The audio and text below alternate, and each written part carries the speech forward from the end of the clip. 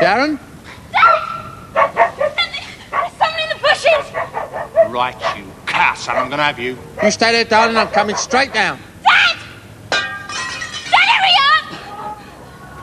Dad! Sharon! Dad! What is it? There's someone behind me. Well, who is it? I don't know. But you saw him. No, I saw you, darling. Saw something in the bushes. 1 minute it was there, next minute it was gone. Yeah, well, it was someone, Well, all that's right. fair enough. We'll call the police. Come on in. No, I want to be with Mum. You're safer with me. Dad, I'd rather be with Mum.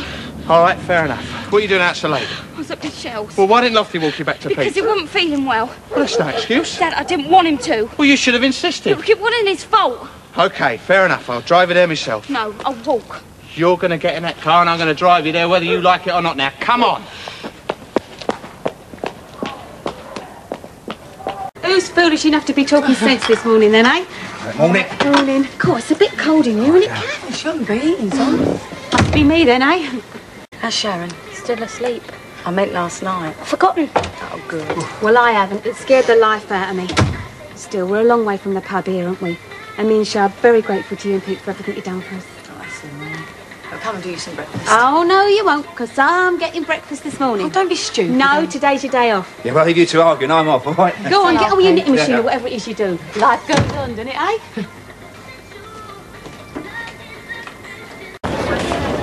All right, Mum. You ain't going to believe this, but I wrote a cheque the other week for £124 to Mr. King. And he phoned me and told me it bounced. I said, give it a rest. I got £3.5 grand in the bank. I said, but don't worry about it. I'll sort it out. Anyway, I phoned the bank. That's what they told me. Angie's cleared out the account.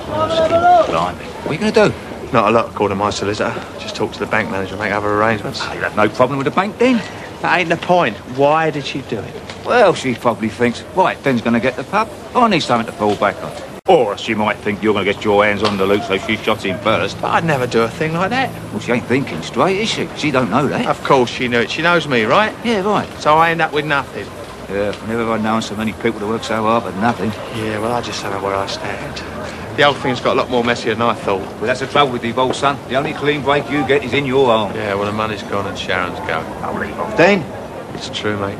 I've got the definite feeling I'm losing. Come on, dog.